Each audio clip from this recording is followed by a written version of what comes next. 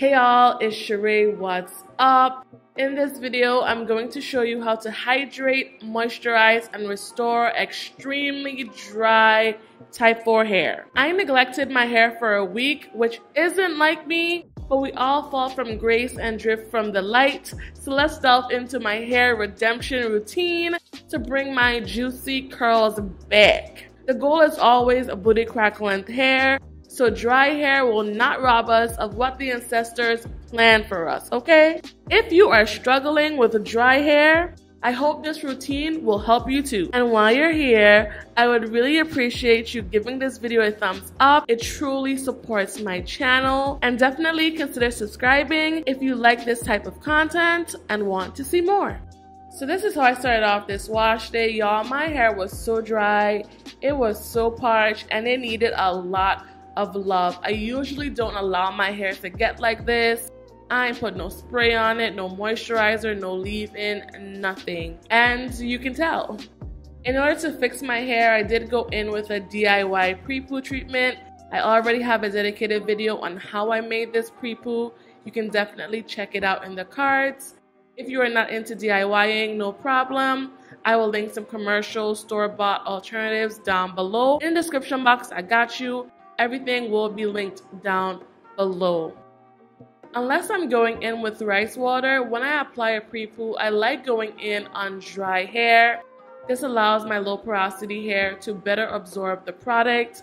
I know applying products on dry hair makes some of y'all cringe, but this is what works best for me. If you've been on my channel, you have seen how my hair has transformed. You've seen how I've grown my hair in a short amount of time. So even though it sounds crazy and it looks crazy, it works for me and it may work for you too. This pre-poo was bomb. It was really easy to detangle my hair. It moisturized my hair. It hydrated my hair. If you haven't seen that video, again, you can check it out. But I like going in with a pre-poo. I have a dedicated video on pre-pooing, the importance of pre-pooing, how to pre-poo, why you should pre-poo. You should definitely check it out in the cards as well. Every wash day, I go in with a pre-poo. When I don't pre-poo, my hair hates me. And what we're going to do in 2021, we're going to love ourselves and we're going to love our hair. So we're going to pre-poo over here. After applying the pre-poo, this is what my hair looks like.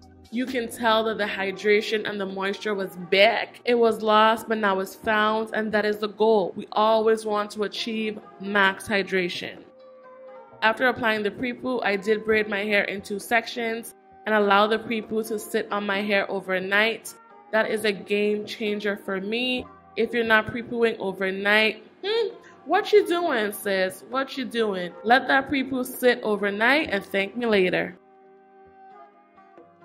The next day, all I do is rinse out the pre-poo with warm water. As a low porosity girl, I like using warm water throughout my entire wash day. I don't go in with anything lukewarm. I don't go in with no cold water.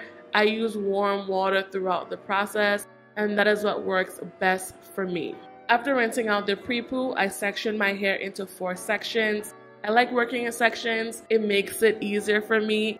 I'm not as overwhelmed on wash day. I can treat my hair section by section and make sure I'm giving each section the love and care that it needs.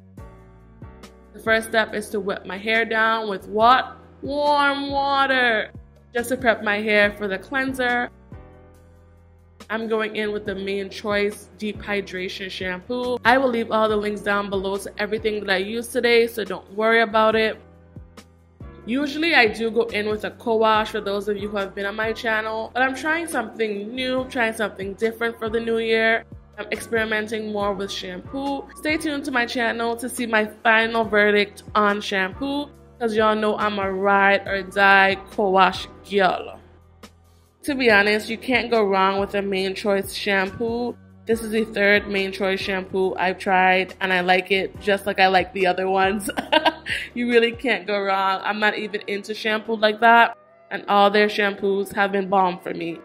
You can see when I apply shampoo all throughout my hair strands. I know a lot of people just focus the shampoo at their roots. Not me. I don't do that. I'm never going to do that. I've always applied shampoo throughout my hair, and nothing has changed. I'm not dogging anyone that just applies shampoo on their scalp, But for me and my household, we're gonna apply shampoo all over, okay? That's what we're gonna do over here. After I wash my hair, I just twist my hair up, roll it into a loose bantu knot, and I move on to the next section. Again, wetting my hair down with warm water. Sometimes I even press the water into my hair just to allow the water to absorb into my low porosity strands. Then I go in with the shampoo, again, applying it all over. Every single part of my hair gets the shampoo. And make sure that you take your time with this process. Even though I have sped this video up, I take my time. If you don't have time to do your hair, don't do your hair. Do not Lion King your hair. Do not scratch your scalp. Do not pull on your hair. Do not go ham with your hair. Take your time, have patience, and your hair will thank you.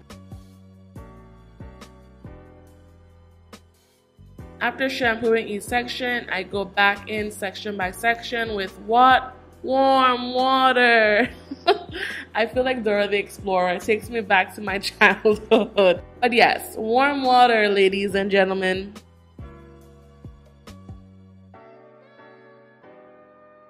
Again, I twist my hair up and I move on to the next section, working the shampoo out of my hair. You do not want to leave shampoo on your hair. Shampoo is meant to clean, it is not meant to moisturize, so you don't want to keep that stuff on your hair at all whatsoever. Now it's time to condition. I'm going in and I'm re-wetting the section to prep my hair for the conditioner. I'm going in with a cheapy new conditioner to me by Faith in Nature. I did just post a video on the deep conditioner by Faith in Nature. If you haven't seen that video, you can check it out. This was an extremely loosey, childish type of consistency. I was really surprised by that. It is very thin. It is very, very thin. But the one good thing about that texture is that it does have a lot of slip. Because it's not super thick and it does have this runny consistency, my hands just glide through my hair. And y'all can see that I don't use combs and brushes. This is the way that I retain length. I stay far away from combs and brushes. I use them every now and again, but for the most part, I exclusively finger detangle, and that was a game changer for me a few years ago.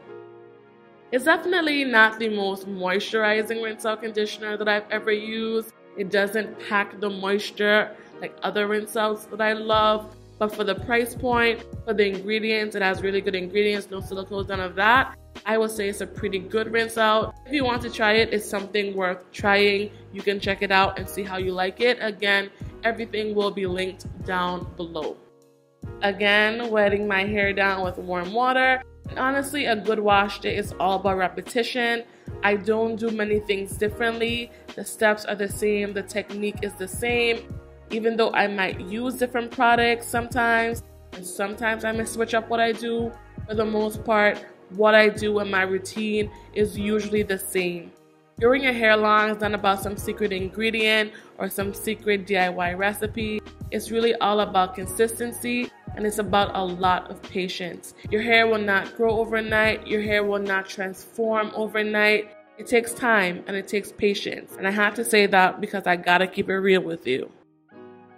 Now it's time for the last step in this video, and I'm just rinsing out the conditioner. My hair felt great. It felt hydrated. My curls were back. My hair wasn't sticking together. It wasn't dry. It wasn't ashy.